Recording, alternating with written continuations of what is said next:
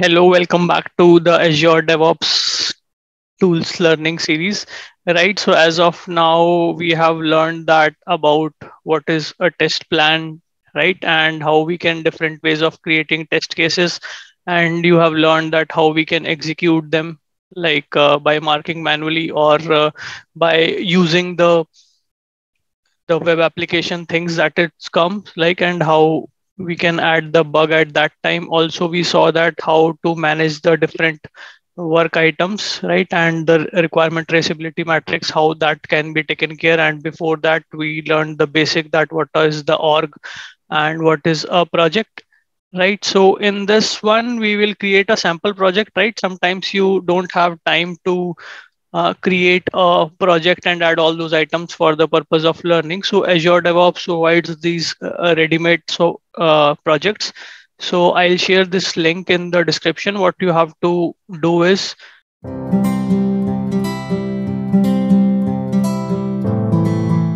like, you can click on this get started using the demo generator. So here you can click on sign in, and you already have an account because you are following this series, I assume, right. So you can choose a template from here.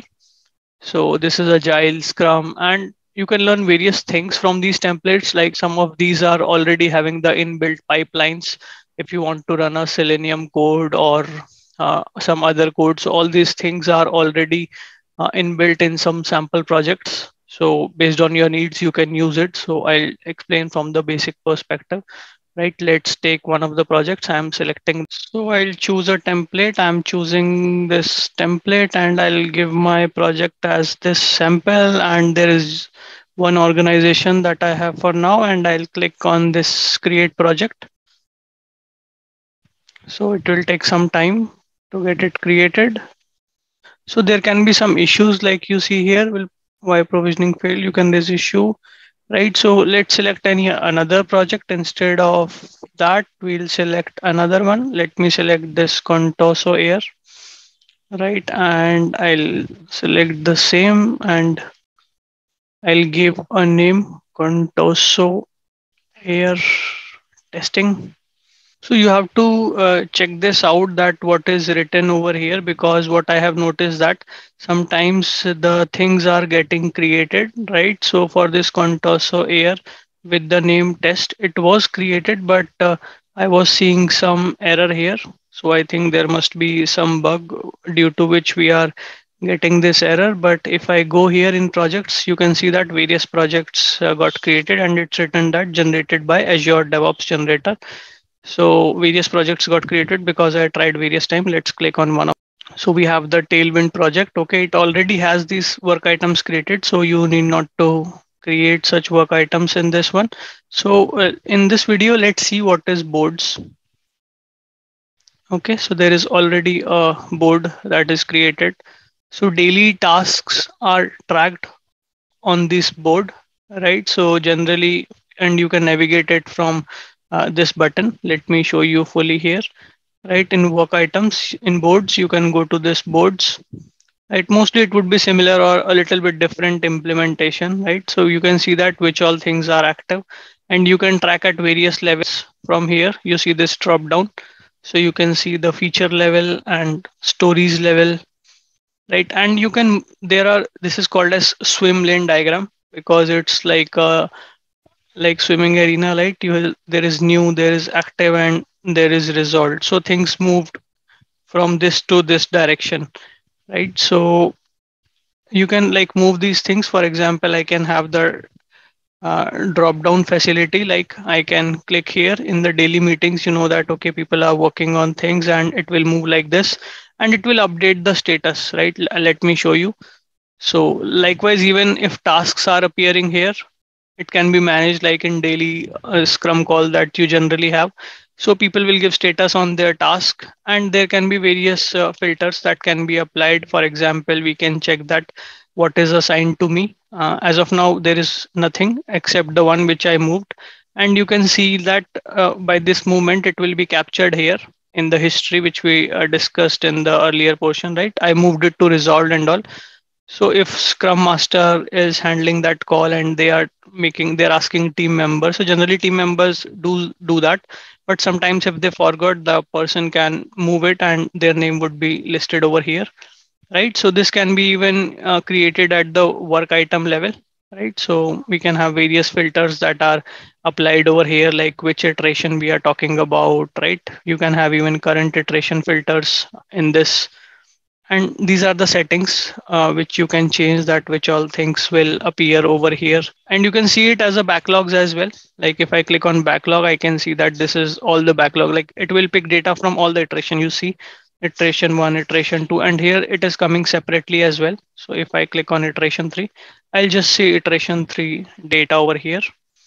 And here you can add the capacity. For example, if I want to add my user over here, right? And if I want to say that, like suppose there are meetings and I work 8 hours a day, so 2 hours in meeting and other work, so I can say that my capacity is 6. Like for some leads, people add 3 hours capacity, and if people are working in multiple projects, they can add those things. And if you are taking some leaves, you can enter here. So I can say I am on leave from 1st to 4th, right? Must be within the current iteration. Okay, so the iteration that I have opened, it must be having some different dates. Like you can see here, it's May 23 to June. So I'm taking leave from 24th May to, let's say, 30th May, and I'll put okay. So this helps in planning that people are leave on how many days, right? And you can assign the team accordingly. That testing would have less capacity for 5 days in this iteration, right? So this helps in capacity planning. This one, right? And here you can see the burn down chart, that how much is the initial. Like initially you planned that there would be, suppose there are 2 weeks of sprint, right? So 2 weeks means that everybody is suppose working for 8 hours, right? And there are 5 members, right? So your per day capacity is 40 hours. If you multiply it with 10, you get the capacity of 400 hours, right? So you planned for 400 hours of work. So when you mark them close, it will come down, down, down, down like this. So you can see here burn down chart, right? Sometimes if you add more task in between sprint, then this capacity will not increase, but the task will increase, right? So that way we can see that how the tasks which were decided initially, were they able to close, or there were new tasks added. Because sometimes it's like that still 100 hours of tasks are still pending, right? So in retrospective, you decide that how they got pending, or something was not clear, you moved it to the next sprint, right? So all those things you can do in this analytics. Capacity is if anybody is taking leaves and all, right? And we can see this backlog will be having all the items, like so that you can decide where to pick, but you can keep on creating the user stories, right? You can pick it later on based on the priorities for that, right? So here in the task board, you see that we are having these tasks, and these are listed against user stories, right? So suppose if I'm working on this task for today, right, I can maybe enter the estimates over here. For example, original estimated, I thought that it will take 10 hours, right? And I can save it. So what happened is that daily I'll update. For example, I completed 4 hours of task. This is the way you can do the tracking of hours in ADO. Like for example, 4 is completed, 6 is pending, right? Next day I would say remaining 0 and 10, right? But you can say that Gaurav, estimates are not generally very correct, right? It can take 14 hours, so you can add 4 over here. That 4 is still pending, right? You have estimated 10, you have completed 10, but still 4 is remaining, right?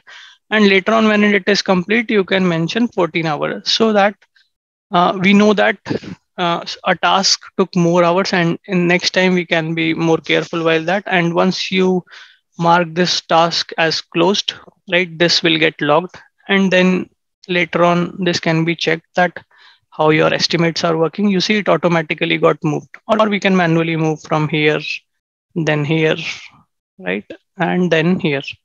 So this is the way tasks are planned via board in Azure DevOps using the task board. And you can even like various peoples are telling in the sprint call and you have so many user stories, then you can apply this filter and the whole team can know that who is working on what, right? And here are column options by which you can add more columns, that what all things you want, right?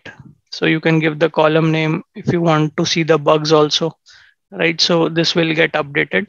So this is the usage of boards, right? We created a sample project so that we can get all these work items automatically to understand boards.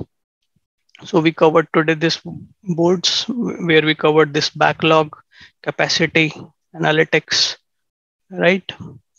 So if you have any questions, do let me know. And if you're getting stuck anywhere, right, we can have the discussion. Thank you for watching.